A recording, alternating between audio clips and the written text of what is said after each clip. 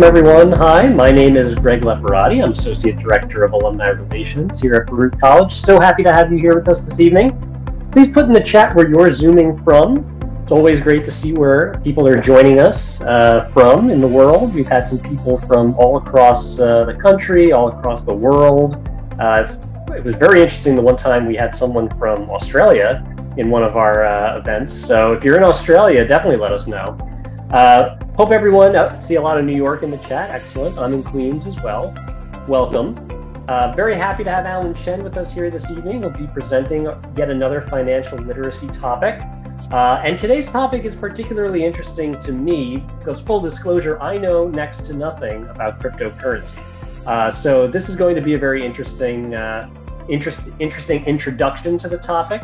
People can make up their minds whether it's something worth considering further. We'll hear about Alan's research on it and some of his opinions on it, which is going to be fascinating. Some quick ground rules for the evening. You can turn on your cameras. It's great to see alumni in the audience, but please mute your microphone so we don't have any ambient noise distract us. You can direct your questions and comments to the chat, and we will try to respond to most of it as it rolls in. And if we don't get to anything, we will have some questions at the end. And there may be time at the end where we'll let you unmute your microphone if anyone wants to share a comment that's a little too long for the chat or something. But we'll save that for the end because we do have a lot to get through in our presentation.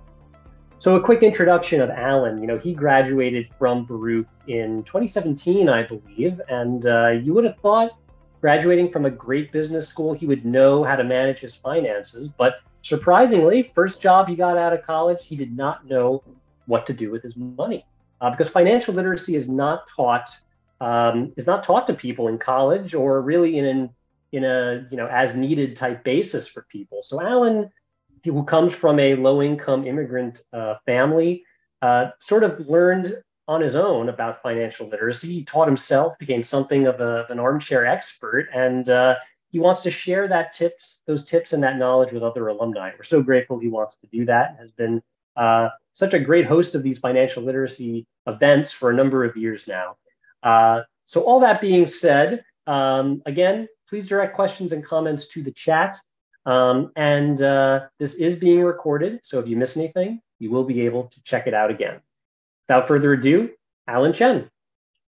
Thanks, Greg. I appreciate the introduction. One last thing on that is that the slides will be shared out as well, so that will be available towards the end.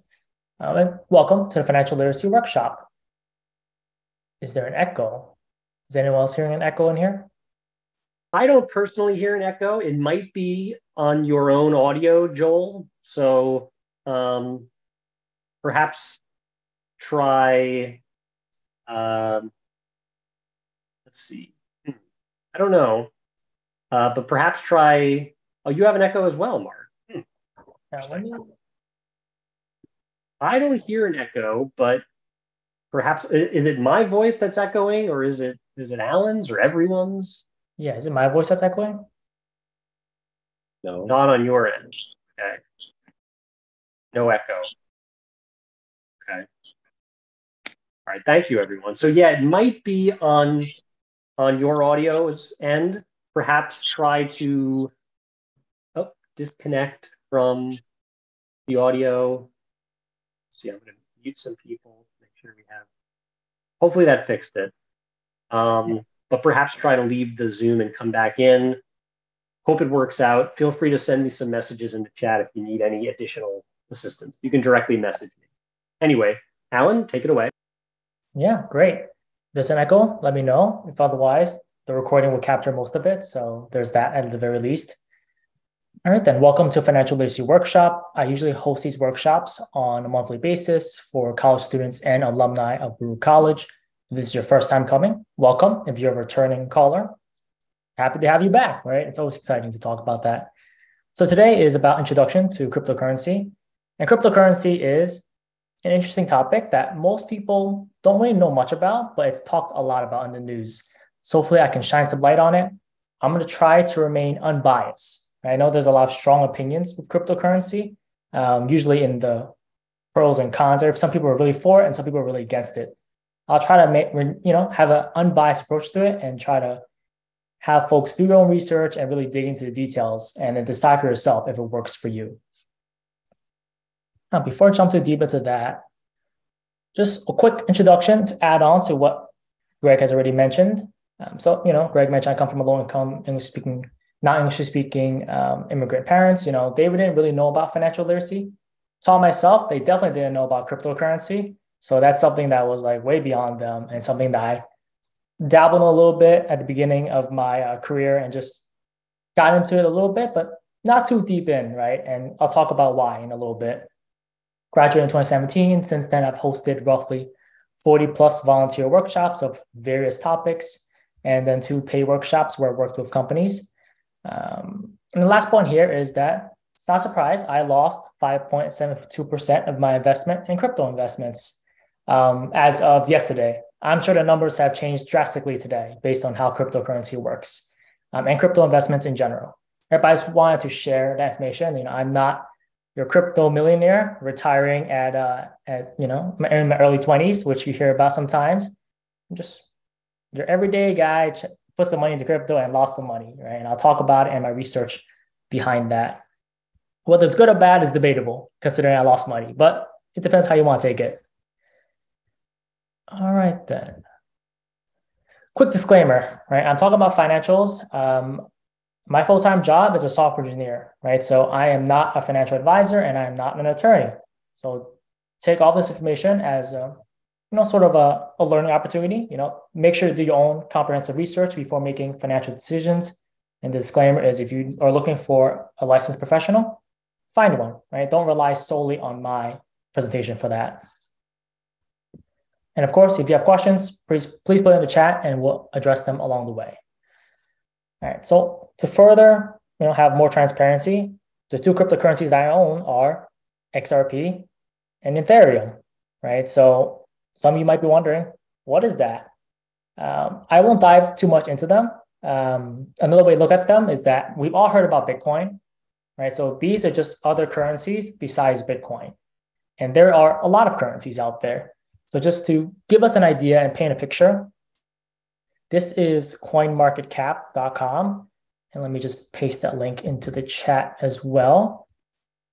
And basically, this is where you can see the values of most of the cryptocurrencies that are out there and available for the folks to see and invest in. So there's a whole bunch. I own Ethereum, which is the 2nd largest by market cap, and then XRP, which is the 6th largest by market cap. So there's a whole bunch of cryptocurrencies out there. Everyone knows about Bitcoin. It's all the way up here. And then there's a whole bunch. The list sort of goes on, right? So you have a lot of options in terms of what to invest in. The real question is, how do you figure out what's a good investment and what's a bad investment? Or maybe you don't care about the money. Maybe you care about the project and the vision, right? So it's really about deciphering and understanding what exactly you want to get involved in and which one of these projects you want to invest your time and money into. All right, so some quick, facts and sort of information for folks. According to the Pew Research Center, someone left a great comment. I'm currently at such a major loss of crypto. My brain hurts just looking at my statements. I get that. At one point, I was at a major loss as well. Cryptocurrency is not for the faint of heart. So just to paint a better picture about the US adults in relation to cryptocurrency and their knowledge of it, the Pew Research Center states that in their survey that roughly 16% of US adults have ever invested, traded, or bought cryptocurrency, right? And then 70% have never done so, right? So only 16% of people actually have bought it. And these are just adults, right? So if you really look at that and the disproportionate amount of news articles that we get on when Bitcoin has reached the high or when it has reached the low, it's pretty crazy, right? You would expect more people to own cryptocurrency, but that's not true, right? So if you've never owned cryptocurrency at all, you're definitely in the majority, right? So you're not alone there, and that's fine, right? This is a good place to get started and get involved. And to break that down further, of those 16%, right, 46% of those people had, worse than the expected returns, right? So they lost money likely, right? So for the people who lost money investing in crypto, you're also not alone. A lot of people are actually not performing great in crypto for many reasons. And then some people, 50%, this is where your crypto millionaires are sitting, right? And probably a much smaller subsector of that. Not most people did not become millionaires with cryptocurrency. It's possible, right? It happened. But the vast majority of people probably lost money or didn't make much money, right? It's where we're standing when it comes to cryptocurrency. Interesting comment from folks. Cryptocurrency is why the banks are in trouble. It is not money. It has no medium of exchange. It undermines the US dollar. Very, very interesting. Very strong comments and very good to see engagement in the chat just because, some people may think it's true. Some people may think otherwise, but it's good to see that people are definitely thinking about cryptocurrency and how it has such an outsized impact on our economy, especially from a news point of view, right? Even though most people don't actually own cryptocurrency. All right, so I've gotten many questions in the past about cryptocurrency and how is it a get-rich-quick scheme? So I'm gonna put it out there right now. Cryptocurrency and related assets are not an easy way or a fast way to make money. A lot of people think because they hear about all these news articles about how people are talking up about it, everyone's uncle and aunt is invested in cryptocurrency, right? That's what it sounds and feels like. But in reality, it's not a quick way to make money, right? It's more likely that when you invest your money, you're probably going to lose it, right? That's more likely to happen when it comes to cryptocurrency. It doesn't mean you shouldn't invest in it, right? There are winners in cryptocurrency as well. But statistically speaking, you're probably not going to be a winner in that area. All right, so let's talk about cryptocurrency, right? What exactly is cryptocurrency? What is mining to create crypto, and how does that mined crypto get to be a currency for purchase?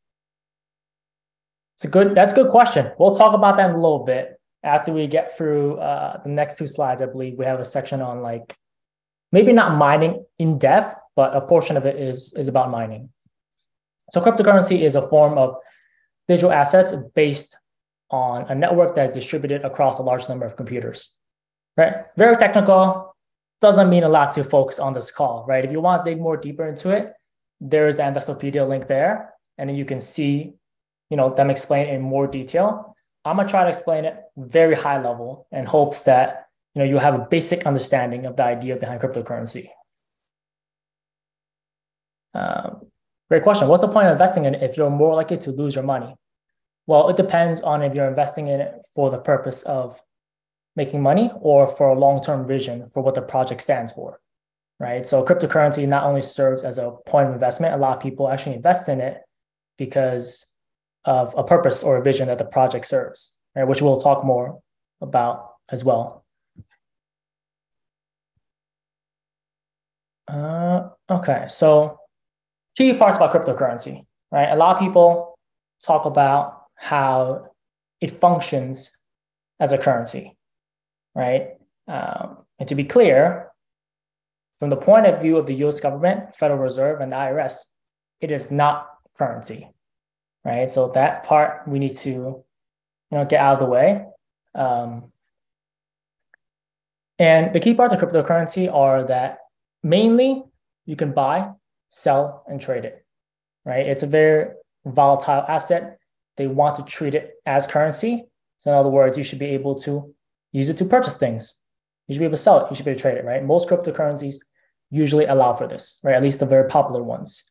And there are even some companies that are accepting it as payments, and especially for the more popular cryptocurrencies.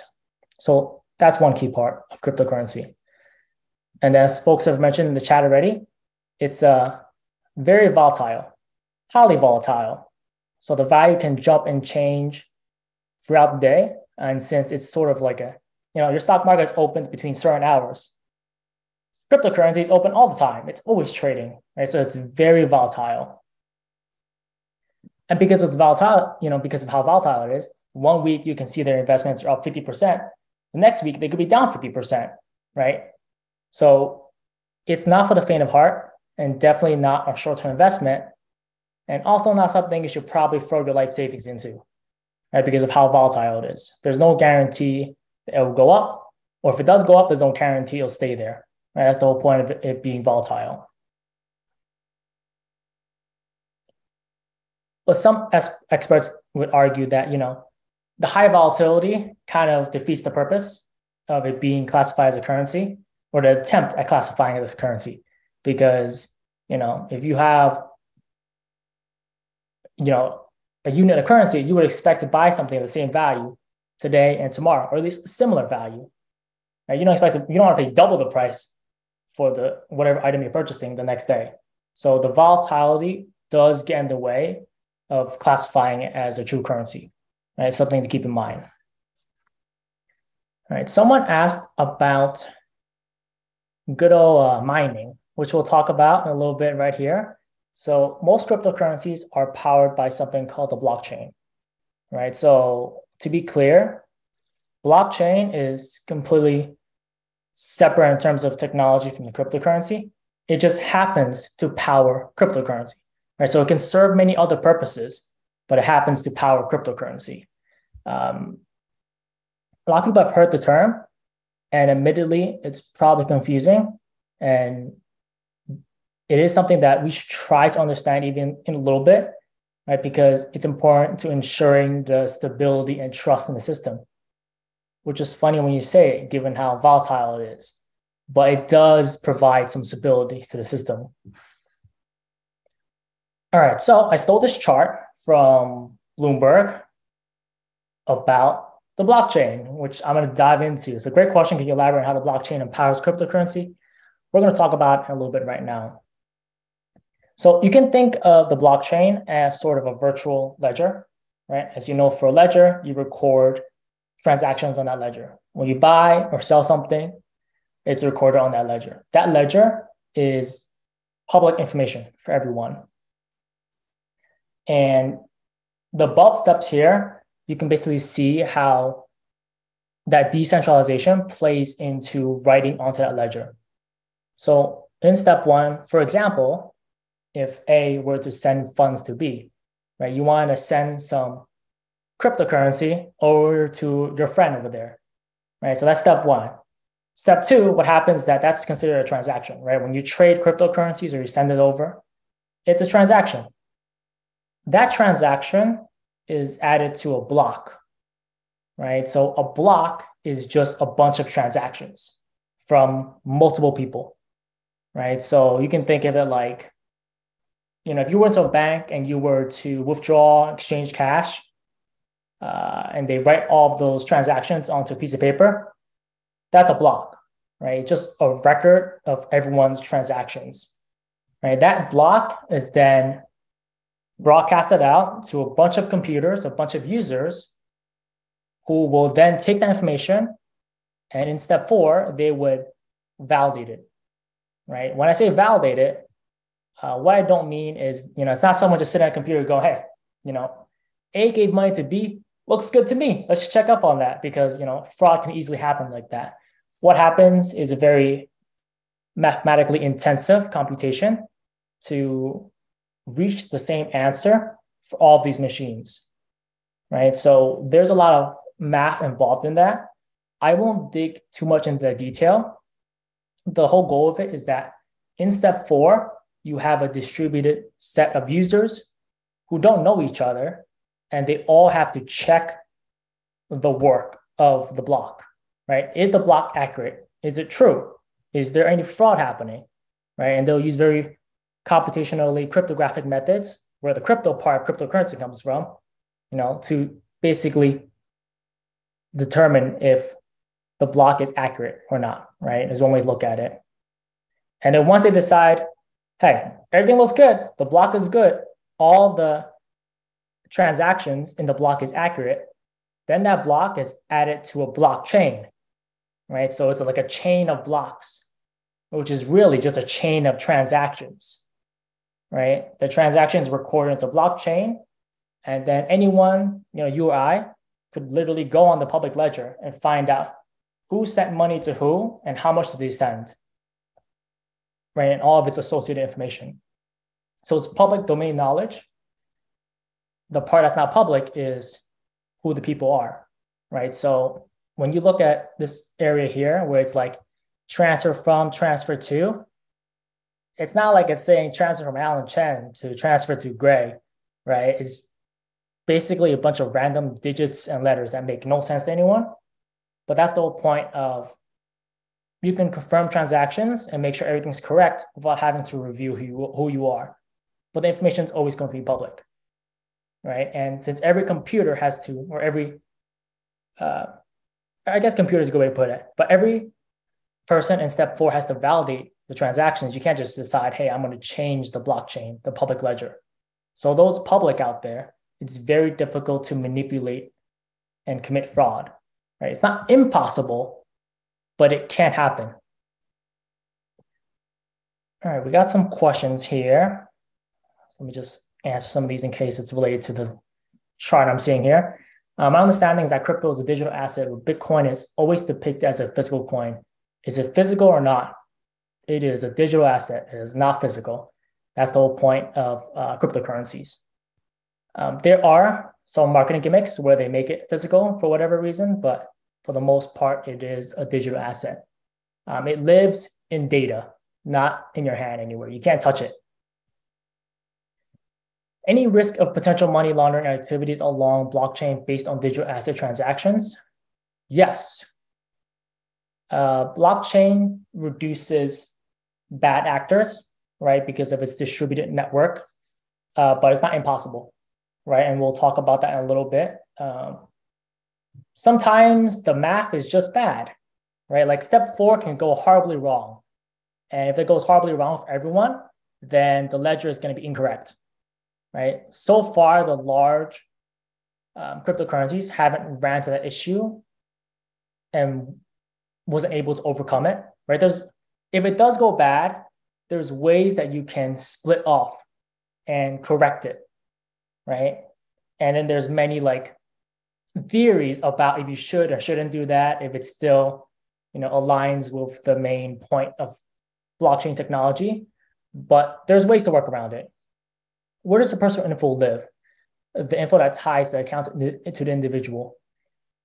We'll talk about that in a little bit, right? It lives in something called a wallet, which is something you should keep to yourself and not share with anyone else.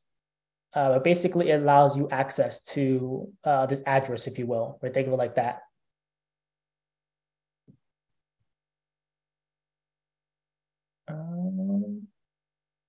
Is it potential for laundering activity traceable? It depends.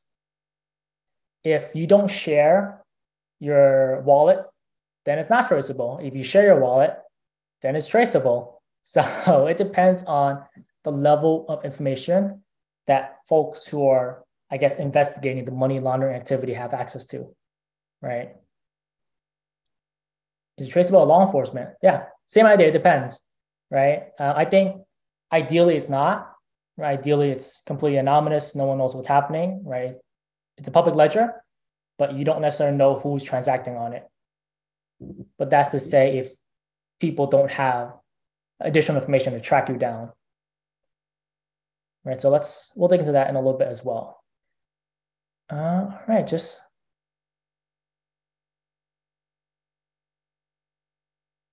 someone asked, when you have shared, when you say shared, what do you mean? When I say shared, it means that the information is just public out there, right? As long as you don't, basically, it's like a password, right? If you don't show your password to anyone, they can't get into your account. If you show your password to someone, they're going to know who you are, right? So that's the thing with blockchain. Okay, so we'll talk about how we store cryptocurrency in a little bit, which will hopefully highlight how it's anonymous and how it's non-anonymous, depending on how you want to look at it.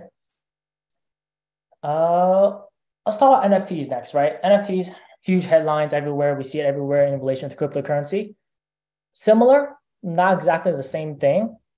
And it comes up a lot because NFTs are powered by the blockchain, and they basically represent ownership of a unique digital asset, right? So NFTs can be bought and sold. For the time being, you can think of them as collector's items, right? Some people like to collect certain items, and NFTs are one example of that. They just happen to be completely digital.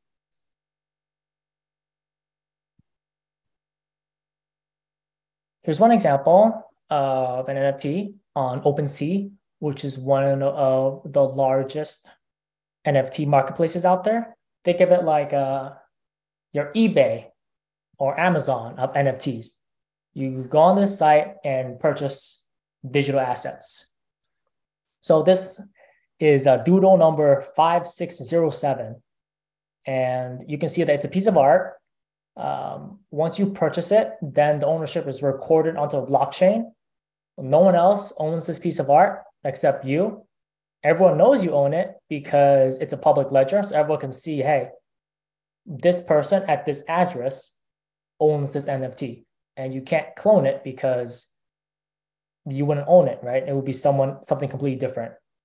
So yes, you can still take a screenshot. You can still make duplicates and copies of it.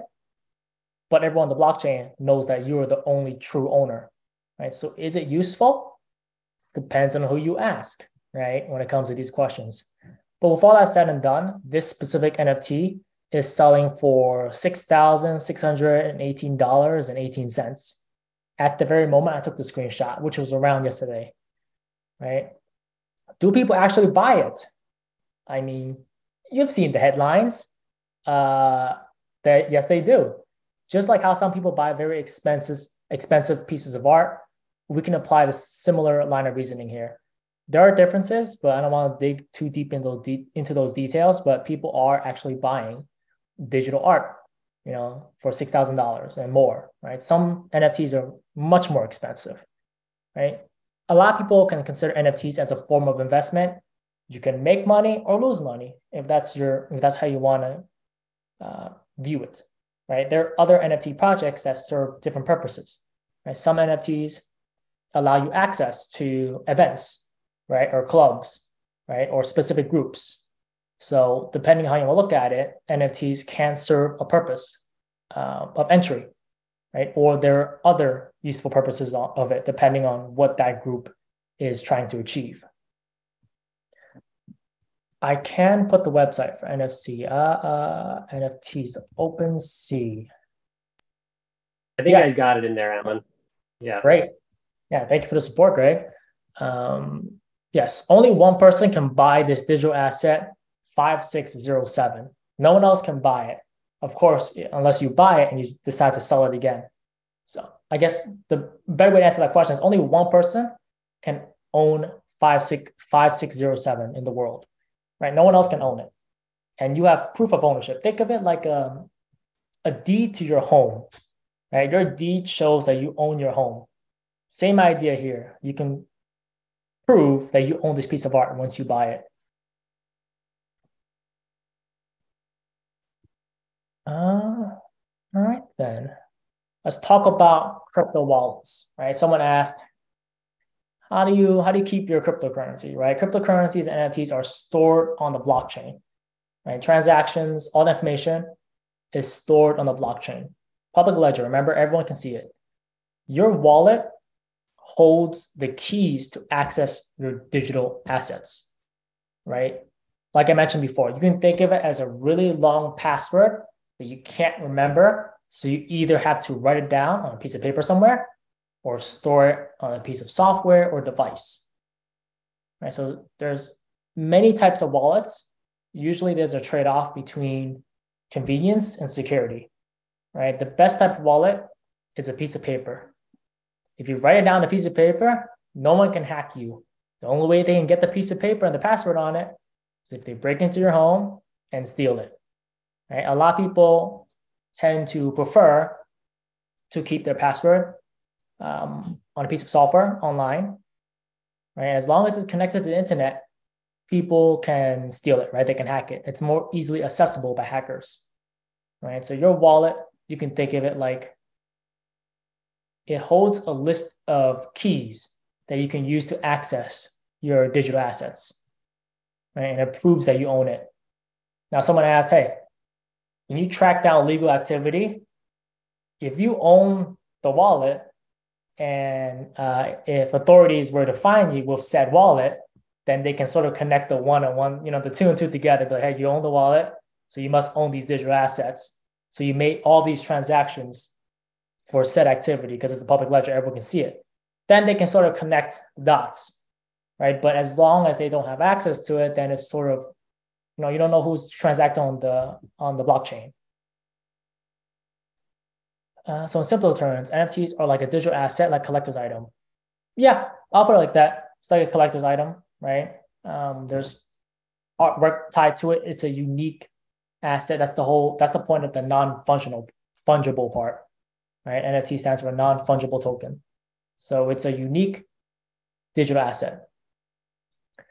Are you saying the wallet password cannot be updated to owner specification? Yeah. It basically points you to a specific area. So you can't just be like, so you can change your wallet, but that's literally changing one long password for another long password. And to do so, you have to transfer from one wallet to another wallet, right? And then when you transfer, it costs money. So you try to avoid that if you can. But yeah, if you forget your wallet, you lose access to your wallet, it's a done deal. You don't have access to it anymore. It's just lost forever. And it's very unlikely that you're going to guess the really long password. Yeah, seed phrase, right? You want to get more into details, more into nitty gritty, right? Into how the wallets work, right? There's various, you can think of it like keys, right? In terms of how your wallet is secured and how you can access the information. But the takeaway here is if you're going to get serious about investing in cryptocurrency, it's better to have a cold wallet, which is an offline wallet, right? So think of it like a USB. You're plugging it in and you can access your cryptocurrencies. You unplug it, you can't access it anymore, and no one else can either. How can you recover the password then? You can't. For the most part, if you lose it, it's a done deal. That's the whole point. That's why it's secure. Right? There's no central authority that you can just click forget password. You can't, it's not like Facebook where you can just go, I forgot my password, and they'll tell you what your password is. If you lose it, it's gone. So it's very important for you to keep it secure, keep it in a safe, keep it somewhere that is that will be a secure location. Right? And obviously, if you were to share your wallet with everyone could just take your money. So don't do that either. All right, then. Let's talk about how you can buy cryptocurrencies and NFTs. For those of us who have bought before, you might have a different approach that is much more efficient, but think of it like a beginner-friendly set of steps to buy cryptocurrency and NFTs. The first thing you want to do is find a trustworthy digital asset exchange. And digital asset exchange, or exchange is a marketplace where you can trade digital assets for other digital assets or for physical currency, right? Like the US dollar, for example. Not all exchanges are created equal, and most of them have fees associated with transactions. It costs money to buy digital assets such as cryptocurrencies and NFTs. And trustworthy is in italics because sometimes the digital asset or digital asset exchange is not trustworthy. They just steal your money, which can happen and is a real thing. So make sure you do research in that regard. Once you have that, the second thing is to research the project and its people to understand the mission, investment, and technology, right? There are thousands, if not millions, of different cryptocurrencies and NFT projects. Some of them are great. Most of them are honestly terrible, and probably most likely not something you want to invest in. But that's why it's important to do your research to understand the mission, right? What is the cryptocurrency or NFT trying to achieve, right? Is it a good investment, right? Do you see value in that space as it grows and becomes more popular? And does the technology make sense?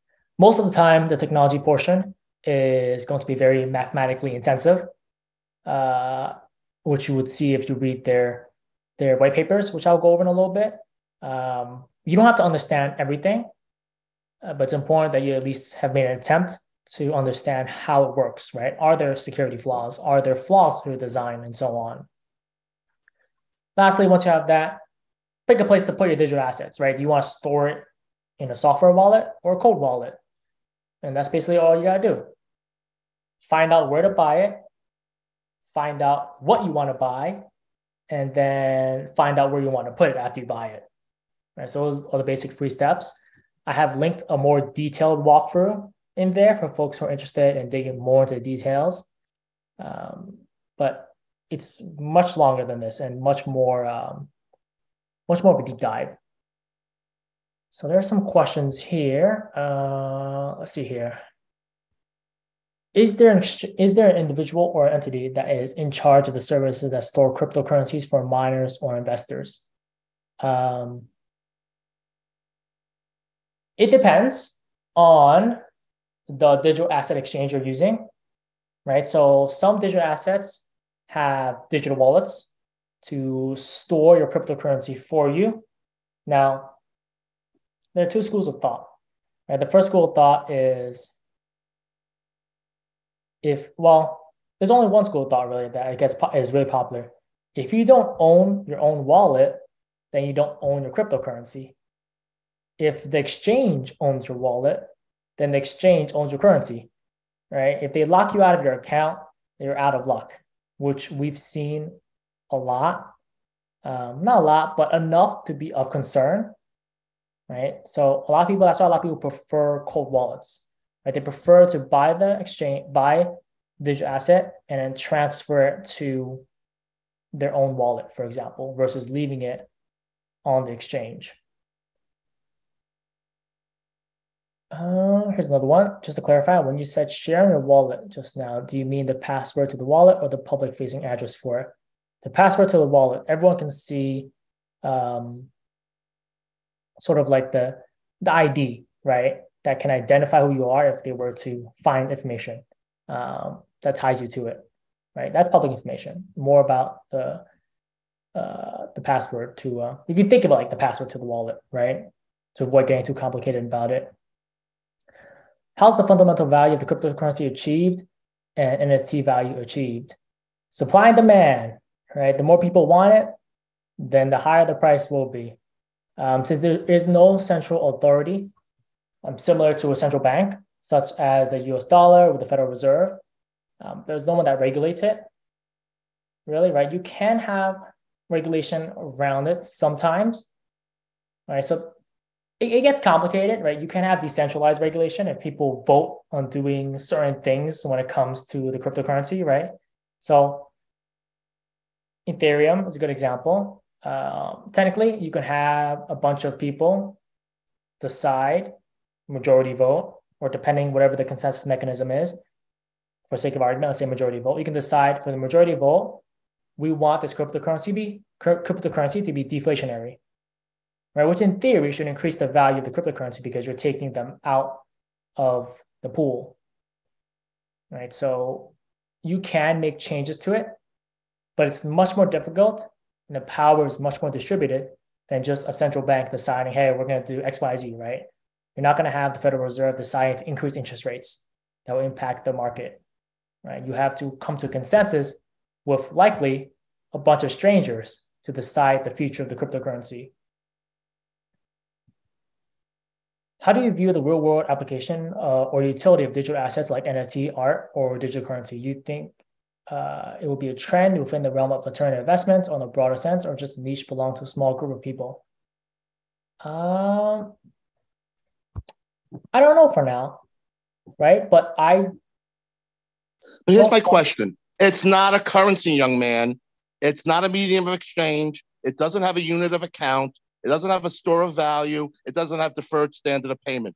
That's the definition of money. So please explain to me, why do you think a cryptocurrency is a currency? It's a... Okay, thank you, Eric. We said at the beginning, please ask if you'd like to be unmuted. We could save some unmuting for the end. But anyway, Alan, go ahead.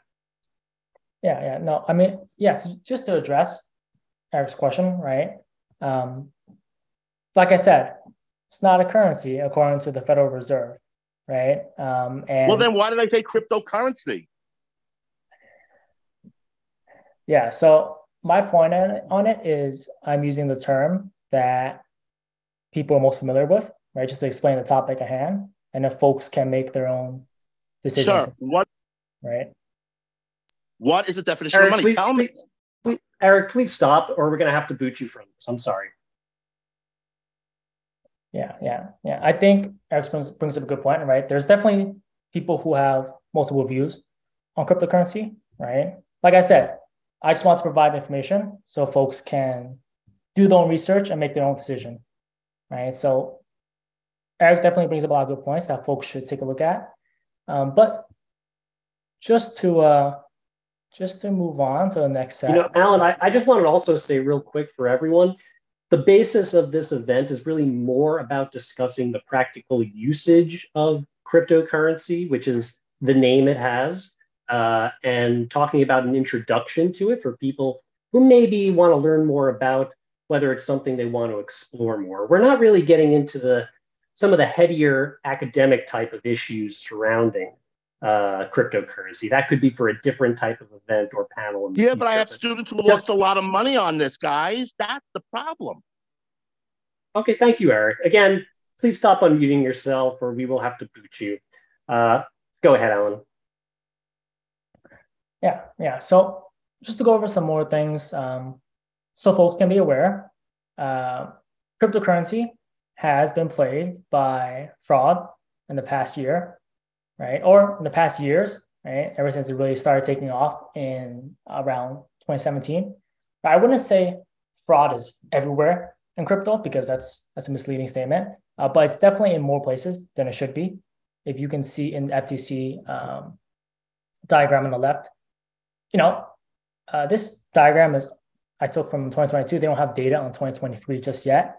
But you can see here that fraud is growing every year just because more folks are becoming interested in cryptocurrency. And there's definitely was a boom during 2020, which was the pandemic time, right? They're saying there's less interest in it as folks go back to work, but obviously something to be aware of. Fraud is a concern just because there is a lack of regulation, right? To be clear, there's a lack of regulation for cryptocurrency. The Federal Reserve and SEC, right, are seeing challenges, lawsuits, you name it, around cryptocurrency. So it's very important that you got to do your research, right? And even if you do research, sometimes, admittedly, it's not enough, right? On the right, you can see sort of all the large companies that had fraud associated with them that has impacted a lot of people, right? It's not a small amount. We're talking like billions of dollars, right? So it's definitely something that's, top of mind for folks as you get into this. A lot of people would suggest if you're just starting out, just curious, don't invest a large chunk of your change into cryptocurrency, right? Until you do enough research, you feel comfortable, right? Don't put your life savings into it.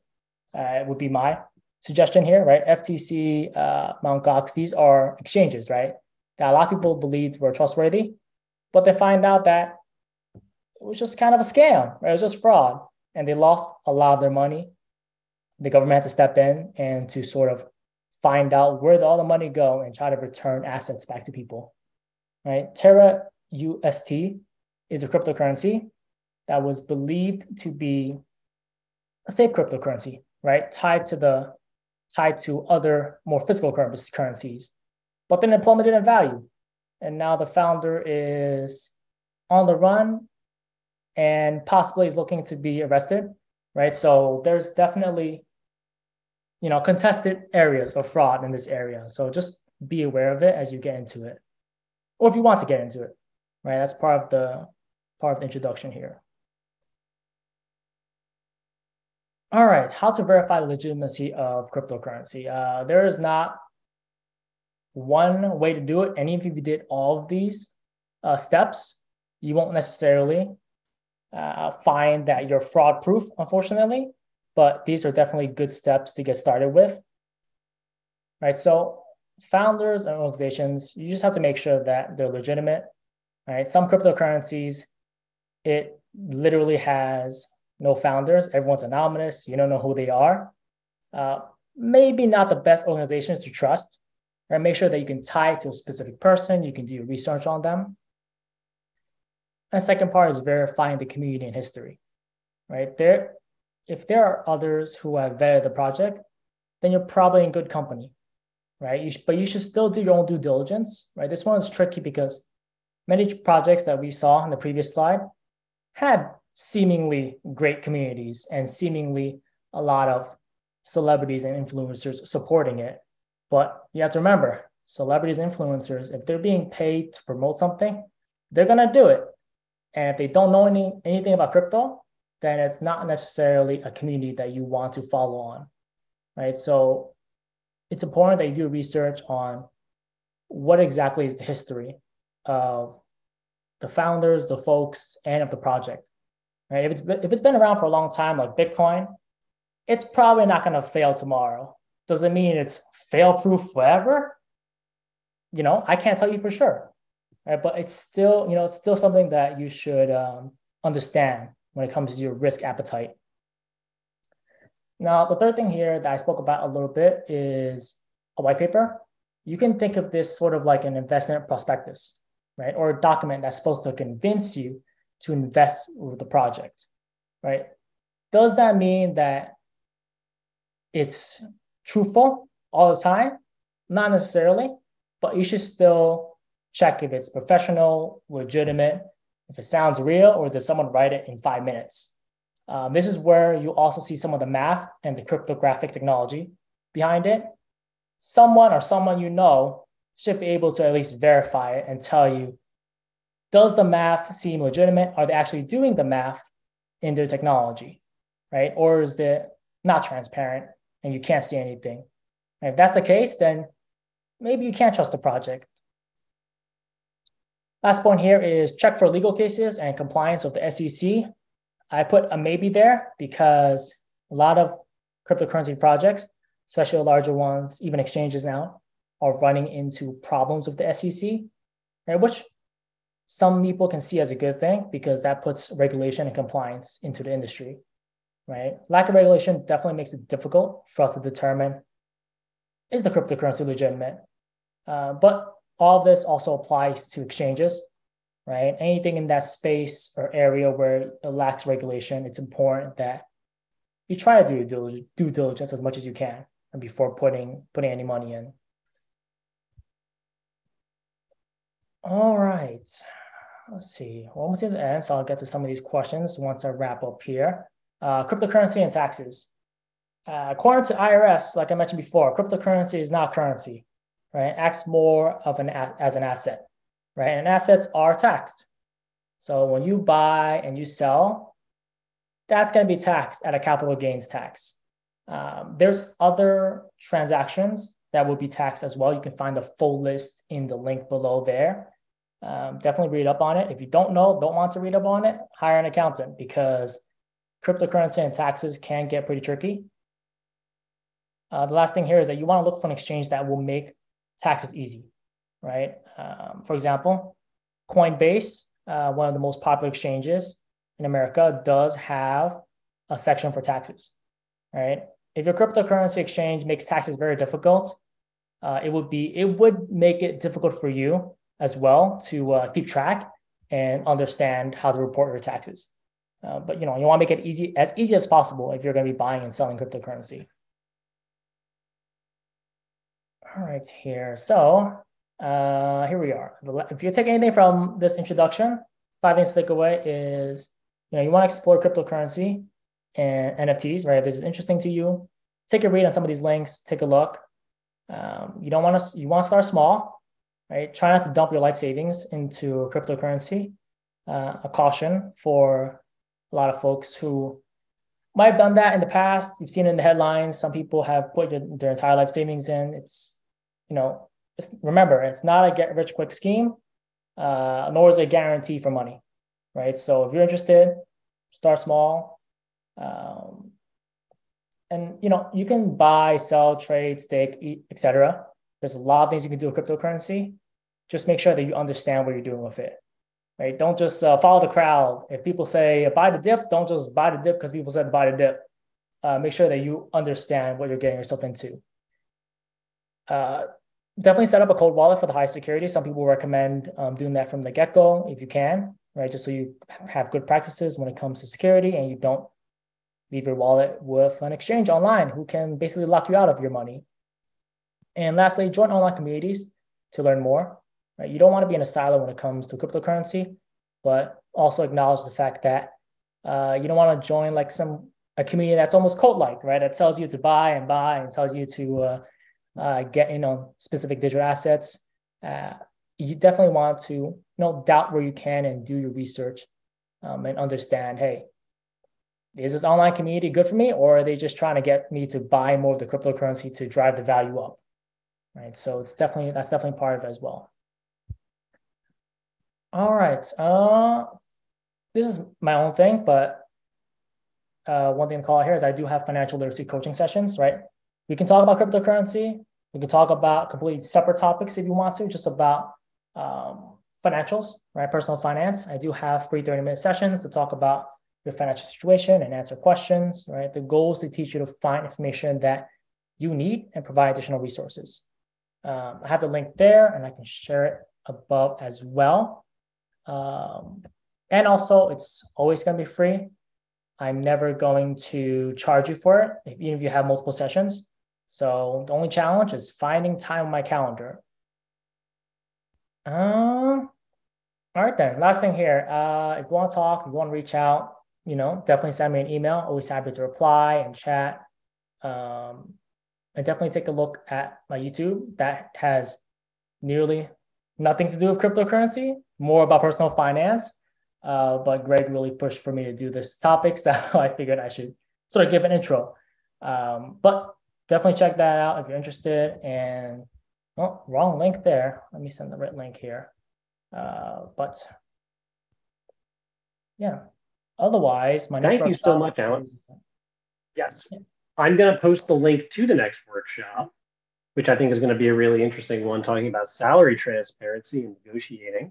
And that's in light of some new rules about salary transparency out there. So that should be a very interesting one.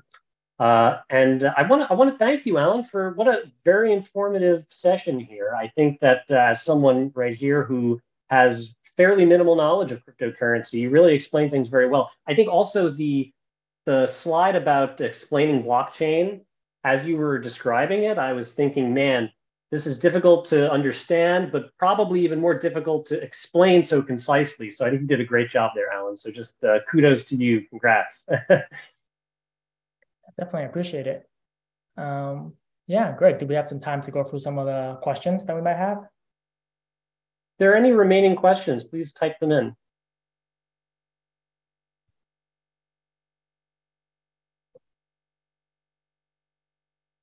Saw an interesting comment. Wyoming decided to have their own coin. A lot of cities are making their own cryptocurrency for better or worse. I have a question, Mr. Chen. Mr. Chen, what do you think is going to happen to the future of banks, given that these cryptocurrencies are starting to cause bank runs and bank panics that we haven't seen since 2008? It seems like this investment, when it goes sour, really starts screwing up the whole banking system. I know a lot of people who are worried about Signature Bank because they're so heavily involved in cryptocurrencies. And I don't know if in California, the SVB collapse was due to investing in this. This seems like an investment that's totally unregulated. We don't know what country is mining more than others. Could it be China, for example? We don't know, Mr. Chen. Could it be Russia? Could it be a terrorist country mining this? That's really what I think we should talk more about than investing in this very, very dangerous currency. And I'm a full professor, so I'm not trying to be mean, Mr. Klen. I always am open up to new ideas. But thank you, Eric. I did ask to please let me know if you wanted to be unmuted. I thought you were not allowed to unmute yourself, but maybe that's my Zoom. Anyway, all valid questions that Eric asks, Alan. Yeah, your thoughts. Yeah.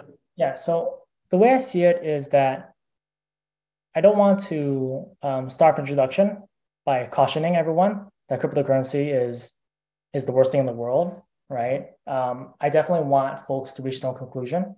And if they reach the same conclusion as you, Eric, I think that's fine, right? I don't want to prevent folks from doing their own research and dig into the details. I do agree with what you're saying about Signature Bank. Definitely not the best we've seen in our financial system and how it's handled cryptocurrency. I do think that there are many long drawn out cases in cryptocurrency along with the SEC that folks can take a look at. And I definitely encourage people to take a look at, right? If you look at SEC, type of cryptocurrency, you're going to find out a whole boatload of information in terms of like, where is the regulation lacking and why do they call themselves a cryptocurrency and so on? Can they call themselves a currency and so on, right? That's something I definitely encourage people to take a look at and draw their own conclusions, right? I don't want this to turn into like, here's my opinion and I'm gonna put it on everyone here and try to convince everyone that this is the way to go, right? Nor am I suggesting that cryptocurrency is the way of the future. Everyone should buy it. Not saying that either, right? The approach is more very much, you can do this, you can do that, but whatever you choose, make sure that you have a good understanding of what you're getting yourself into and do your research, right? Is the approach I'm taking here. And I definitely don't want to sway anyone's opinion one way or the other. Very well said, Alan. And as Alan has said at the beginning of all of his financial literacy workshops, he's not a financial analyst. He's not telling you what you should do. In this case, he's providing an introduction to a topic that's really out there in the news quite a bit. And as Alan also pointed out, I thought the statistics were really quite interesting. What was it, about 16% of people have dabbled in cryptocurrency, as opposed to 76 or 77% have done nothing, which is interesting. There's because the amount of coverage it gets, you would think that number of people who dabbled in it would actually be a little bit higher. So although 16% is still significant, it's not as high as perhaps you would expect. Yeah, definitely. Based on the news, you would think everyone's invested in it, right? Which is a bad thing if Signature Bank goes down and everyone's invested in it. But it's definitely having an outsizing impact, I think, on the economy. And we'll find out more as developments play out, right? And who is impacted and which cryptocurrencies are impacted by it. There are some questions, but I know we've reached time. Greg, do you think we have some time to answer some of these questions in the chat? Absolutely, yeah. Go for it. Great. So someone asked a question about the doodle, 5607.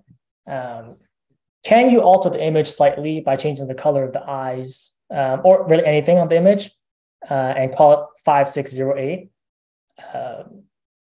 You can, but remember, the unique thing about the blockchain technology is that every other computer or every other user in this ecosystem has to agree with you that 5608 is legitimate, right? So you can do it, but if they don't agree that it's legitimate, then it's not going to have any value or as much value as 5607, right? So that's something to keep in mind. You definitely have the ability to just copy the image, right, and change it however you wish. But the acknowledgement of you owning it and the acknowledgement of everyone else that you own it and giving it its actual value of, say, $6,000 might not happen, right? So that's something to keep in mind. All right. What's the difference between crypto and gambling? That's a tricky one. I would say cryptocurrency and gambling, you can think of it like how you might want to think about the stock market when it comes to risky stocks, right? Or stocks that have a higher chance of losing money. It's your version of an educated investment or an educated guess, right? Is some cryptocurrency basically gambling? Probably. I'm not going to say it's not, but there are some cryptocurrencies that might not be because there is a supposed use or vision backing it, right? There are some cryptocurrencies that are designed to power specific systems, right? For example, a good example is that the cryptocurrency folks mentioned that a lot of cities are starting, right? Does buying a cryptocurrency power specific public utilities, right? Does buying a cryptocurrency actually lead to useful cause elsewhere, right? So it depends on what the project of the cryptocurrency is for. If you're buying it for the sake of making money, then yes, it can be like gambling in some aspects. But cryptocurrency does have various other avenues, right, or other uses because of its unique blockchain technology. Right, so definitely take a look into that. The white paper should describe more about it as well. That's what I would say is the difference between the two. And gambling is, you're just trying to make some money or lose it, hard to say. We have George in the chat. I was hoping that he could ask a question verbally. Let's see. Okay. George, you should. Oh, sorry, George. Good. Hello? Am I coming across? Hi, George. Yes. Okay. Awesome. Alan, thanks again. That was a fantastic presentation, and honestly, one of the best that I've heard on this topic. I kind of just wanted to piggyback off what you said because apparently there's a lot of emotions involved for people that have invested in this asset class. I think everything you said was spot on. For people that think that this is a currency, that it shouldn't, the way I think about it is it's just another asset class. So just like stocks, you have to go do your research against Apple versus XYZ corporation. So if your investment in this asset class declines and you lose a lot of money over it, it's not necessarily it's essentially you have to do your own due diligence. And so, for people that are kind of, saying that it shouldn't be called a currency, well, you could think of it as marketing. So, we have like plant-based meat. If you guys are familiar with Beyond Meat, they're calling themselves meat because that has, some intrinsic value. Using that word builds trust with the customer. So it's not meat, but it's again, like the principle kind of applies, where you just gotta do your own research. So and on that point about Silicon Valley Bank, if you look into it, if you did the research, you'll realize that they didn't fail because of their investments in cryptocurrencies. They failed because they made a bunch of US long-dated treasury purchases, which obviously took a hit during inflation when Fed rose the hiked the interest rates, and so then that all obviously their asset values took a deep hit, and then you had the classic blank run. I'm sure every bank in the United States, if all of the depositors suddenly wanted their money back, or a large majority, they would also fail. So just wanted to get that clear, and also kind of support the arguments. Alan, I'm definitely going to reach out to you over Gmail, because one thing that I've always tried to this has been something that I've been on the edge about putting my own investments in. And for me, I think maybe obviously we could talk about it in our personal sessions, but what I wanted to know is how could I create my own cryptocurrency if I wanted to, because a large part for me, in order to kind of like I get US dollar, right, backed by the US government. If I wanted to make more money, I could just go out and work. But if I wanted to make more cryptocurrency, I probably can't do that, especially not on a reasonable scale. So that's something I probably would like to set up a session with you to go further. So, but thanks again. This was fantastic.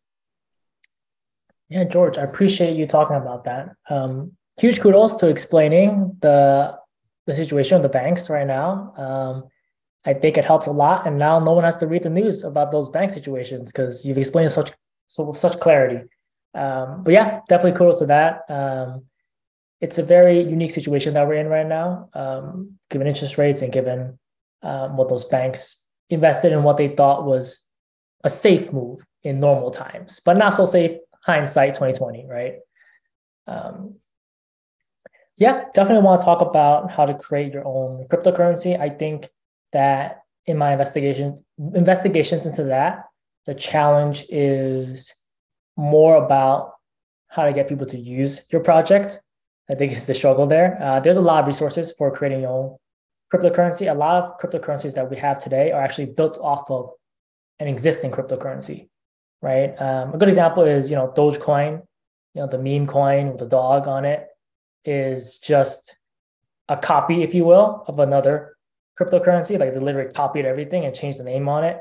So it's, it depends on how you want to build in unique characteristics to your cryptocurrency is where probably the complexity comes from, and marketing it, I think, is the big part. But definitely something we could talk about in a session when you chat and you schedule one. Yeah, to that marketing point, I'm a big fan of oat milk, even though that is not really milk. So I think I know what you mean. Thank you very much to everyone for your participation. Thank you, Alan. This was a fantastic presentation. Again, everyone, please sign up for our salary transparency webinar coming up later this semester. I would love to see everyone there. And thank you again to everyone for your participation and your engagement this evening. We'll share the recording and slides afterwards. Alan, are there any parting words you'd like to share with us? Yeah, I would say thank you to everyone for coming. I always appreciate seeing folks at these financial literacy workshops, and hopefully you learned a thing or two about cryptocurrency, especially if this is entirely new to you. And I'll see you in the next one. Thank you very much, Alan. Thank you again, everyone, and hope to see you at another event soon. Have a great evening. Take care, everyone. Take care. Thank you, Alan.